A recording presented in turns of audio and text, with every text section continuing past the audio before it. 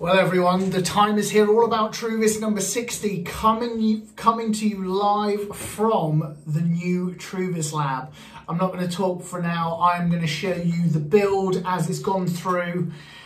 And then once we've done that, I've got 5 balls to share with you. But it's been a long few months getting this building up and running, and I'm so glad that we're finally here. Check out how it all started. Right, so here we are, day one of the cabin. This is where we're going to be installing it. I say we, other people are going to do it for me, but it will be mine. We've had this patio recently put in a couple of months ago, and the cabin is going to be going on there. As you can see, we've already got all of the windows and door fittings, all the glass is over there, all of the building stuff is through there. Excuse the Barbie castle. So hopefully over the next few months we're going to watch the cabin turn into where we keep all of the Truvis. I'll keep you posted. Hello everyone, update. I am here in the cabin. I have now christened it TruvisLab because it's going to be where I keep all of my Truvis on show. We have got quite a long way to go, but as you can see, all of the elements of the building are pretty much done. Can I change this round?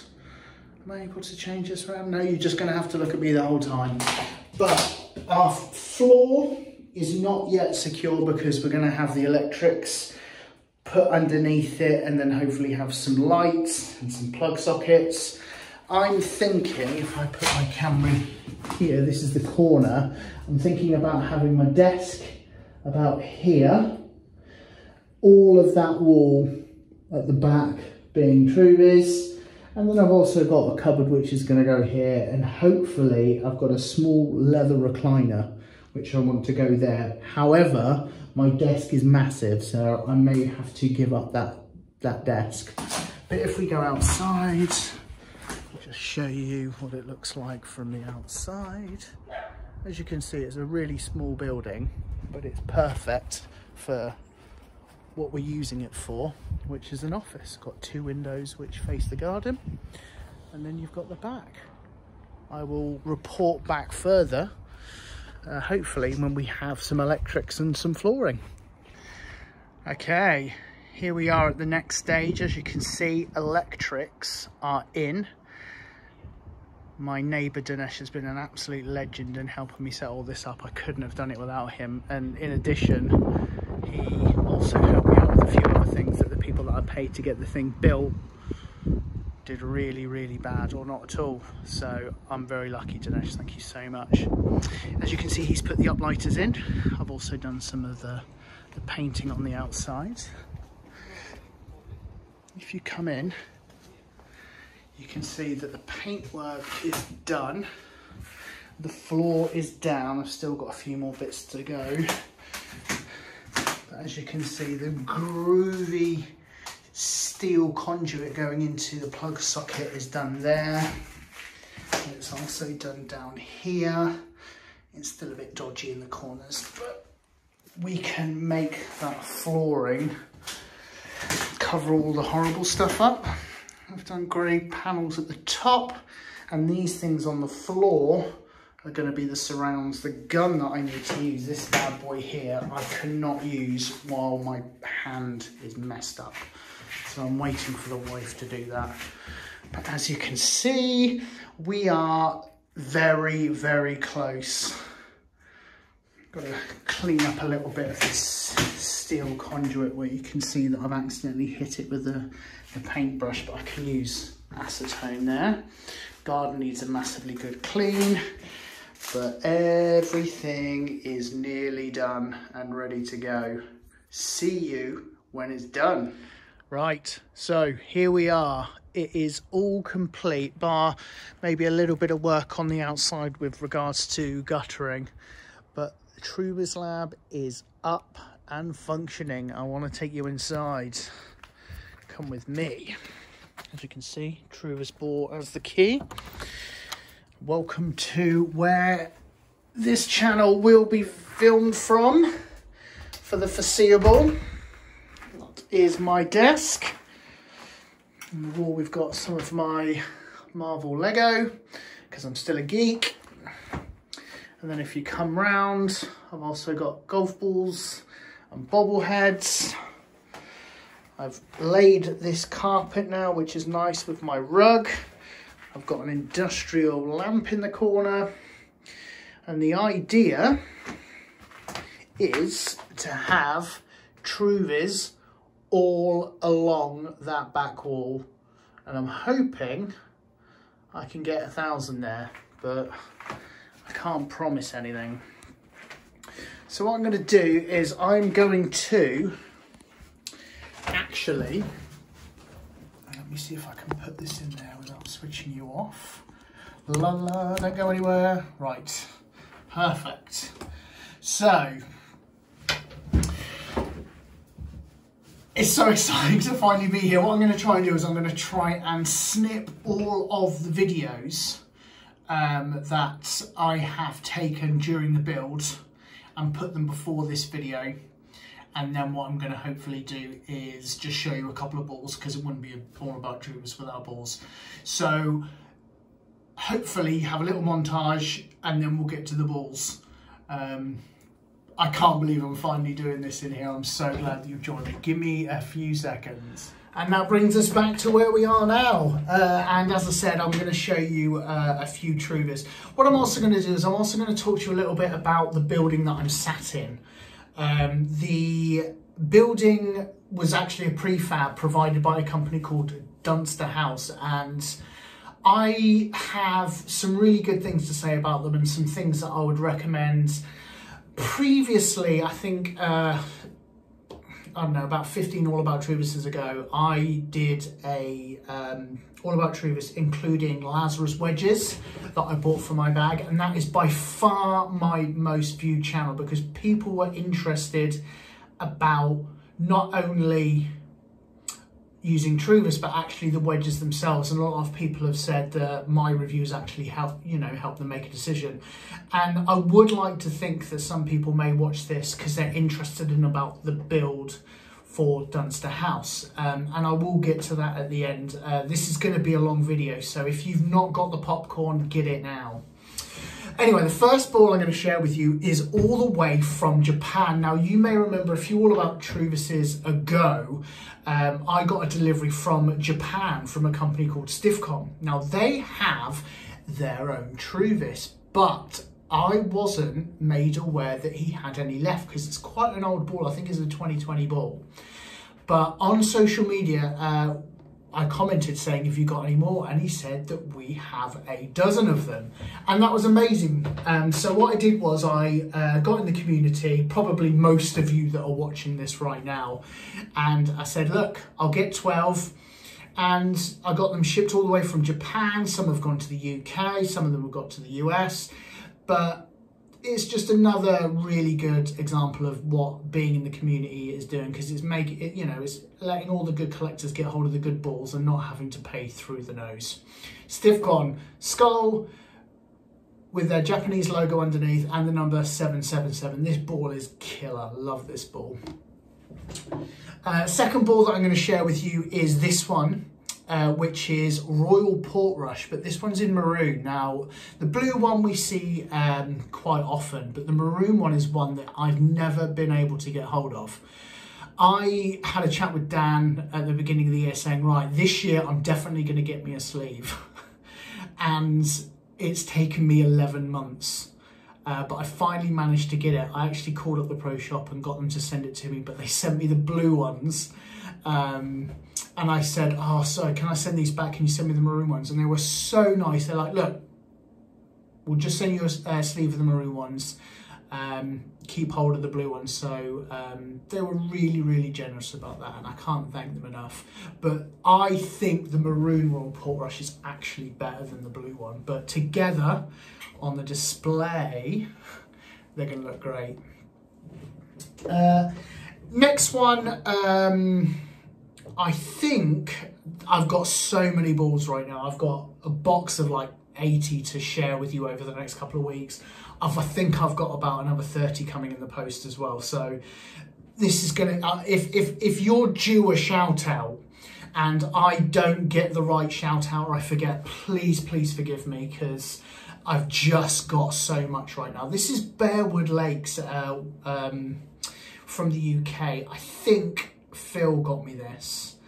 It might have been Peter. Sorry, Peter, if it was you. This ball it's a nice ball. It's nice for a UK ball, but I just think it's not very strong. Obviously, you can't see it on the camera very well. It's just Bearwood Lakes, and there's a small logo of...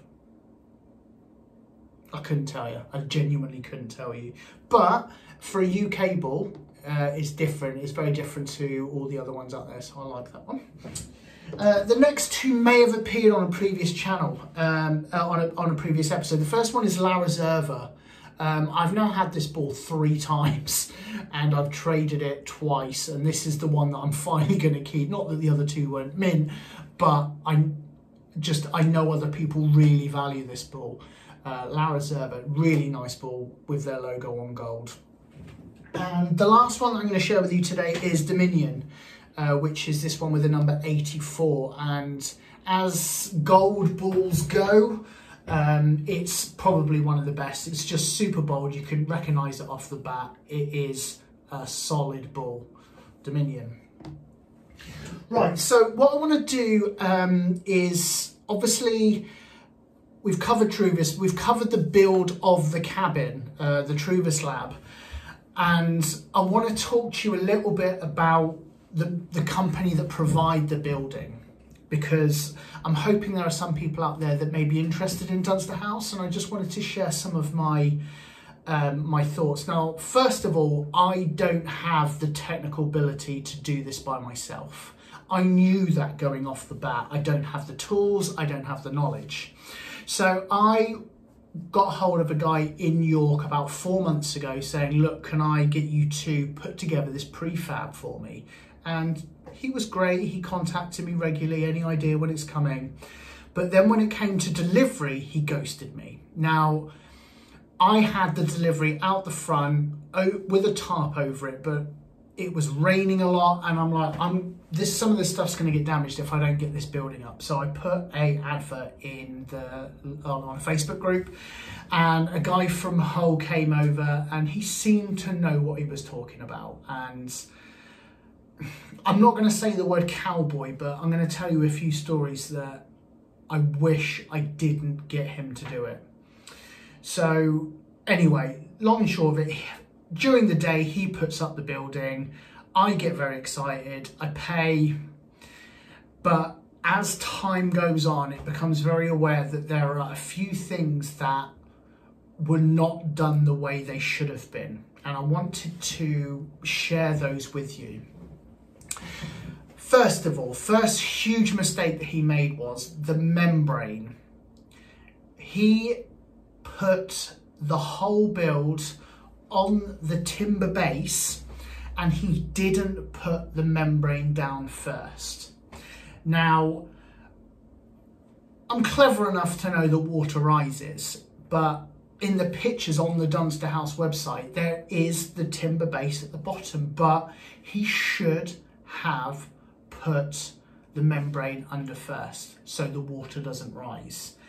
That was my first problem. Now, to resolve that, I bought membrane strips. They're about this long, they're heavy duty, and we literally just kept gently picking up the building, sliding membrane under each of the foundation timbers, stapling them up. So if water does get in underneath, the membrane will protect it, not only from coming up the bottom, but say if it starts to puddle, the membrane is up the side of all the wood, so the water will not be able to enter the wood from rising up.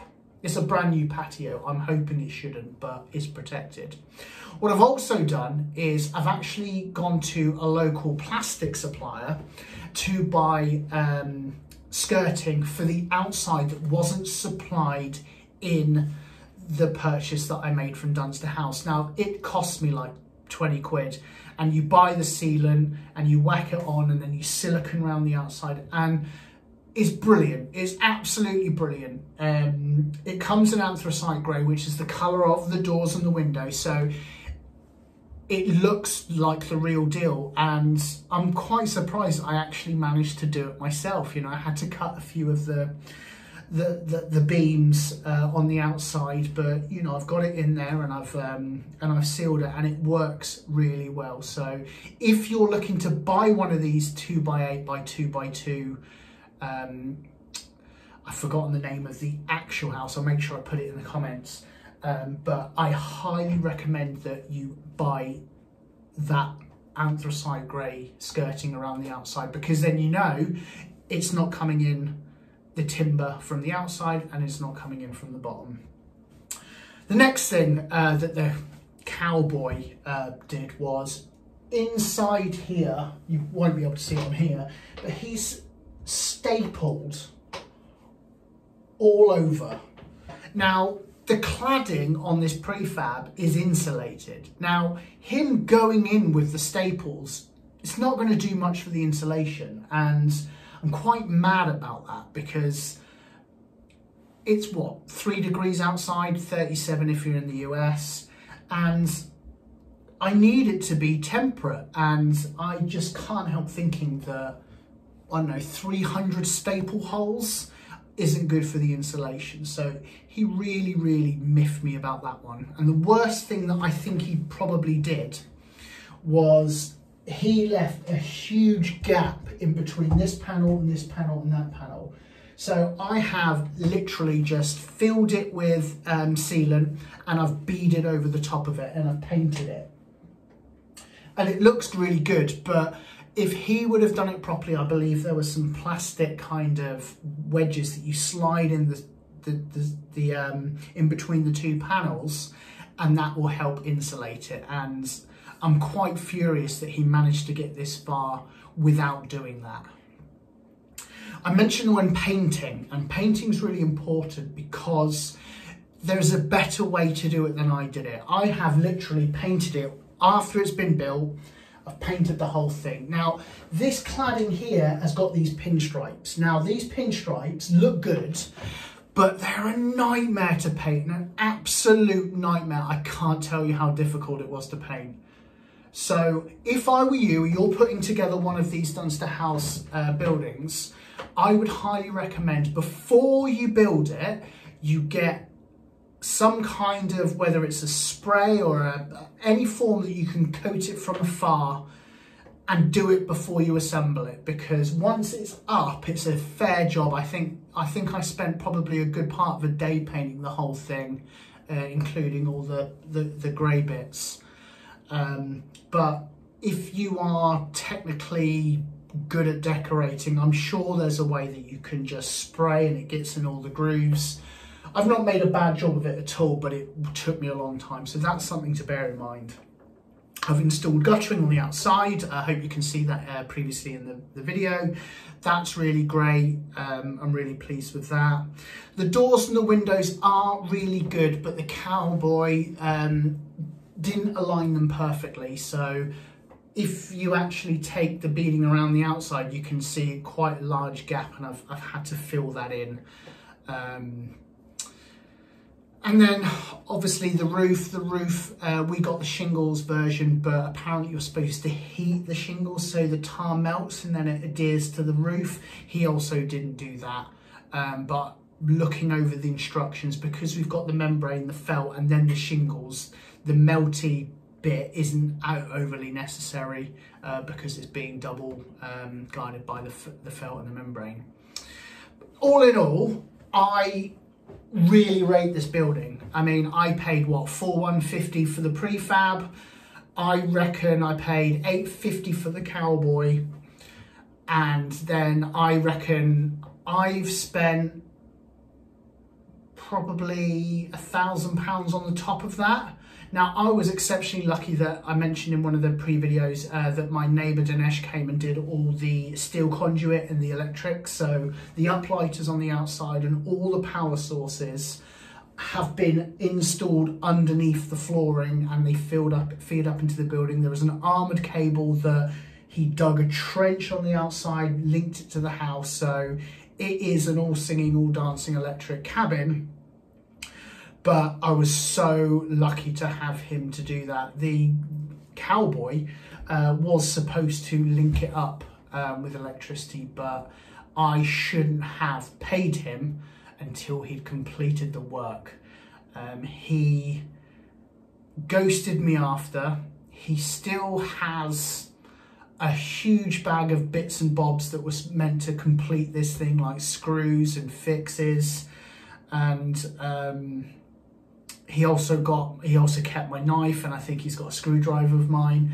That part of it was really unpleasant. But the part that's been really pleasant is the fact that I've managed to do quite a lot of it myself that I didn't think I would have been able to do.